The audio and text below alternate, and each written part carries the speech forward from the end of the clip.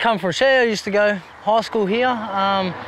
But, you know, still got a few good mates from there, and I really, especially now that I'm a bit older too, like I'm really proud to come from SHEP. Like the community really gets around each other. They're very supportive, and since I moved back here about 18 months ago, you know, just been overwhelmed. Like, I keep telling everyone, like, I just can't believe how many people just jumped on board and really behind me, and especially leading up to this big fight too. I moved down to Melbourne, I think it was about 15, 16, started training with Keith Ellis. Well, it really started, you know, back in the 80s and stuff. My old man used to spar Leicester, and, you know, they've always sort of been tied in, you know, with Barry. And my first trainer, Gary Scott, where I learned to box here in SHEP, he took me down to Melbourne. He said, you know, I can't take you any further. I've taken you as far as I can. I want to pass you on to somebody with capable hands. And he took me down to Keith and introduced me to him, and then I stayed with Keith. And like, it just, my career blossomed after that.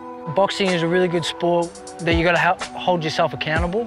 And, you know, at the end of the day, you can bullshit everybody else, but when you got to look in the mirror, you know the truth. And so when I've got to face myself, when I'm sitting there looking, you know, I know that I've fought whoever's been put in front of me.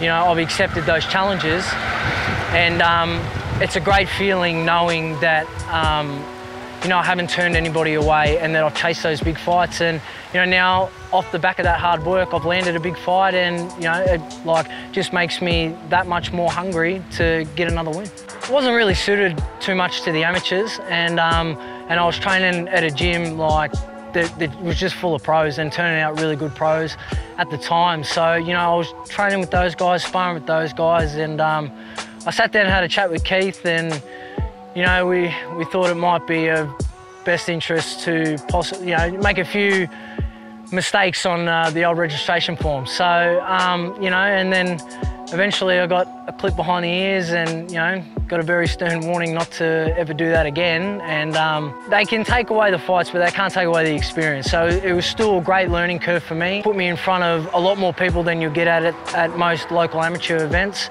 And I think that, you know, that just helped me develop, like fast-track me along, you know, as a pro. And although I wouldn't advise anybody to do it, like, I wouldn't change anything that we did.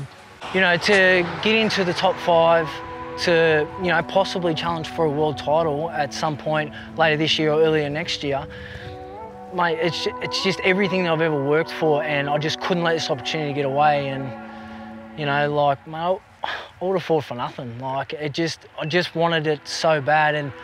And like I said, when Mike gave me that call and said it's done, it's like I'd already won. Like, I couldn't believe it, mate. I just said to him, I said, mate, I'm putting the gear on.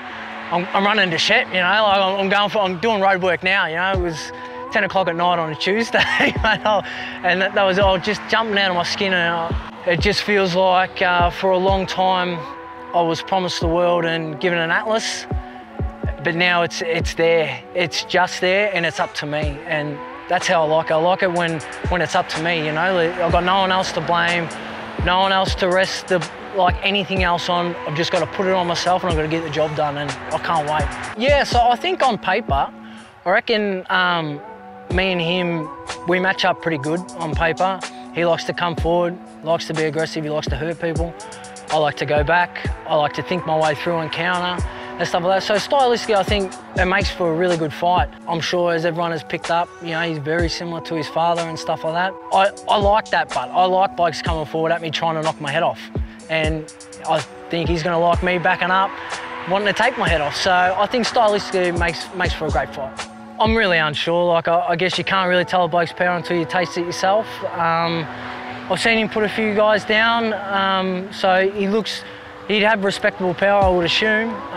But, you know, I won't know until I get in there. Everyone loves sort of an underdog sort of story. You know, you come from nothing, and, you know, around here, there's not too much, but there's plenty of blokes trying to make something of himself, and it's, you know, like, although all those people support me, you know, I support them as well, like, and it's just a really good community feel.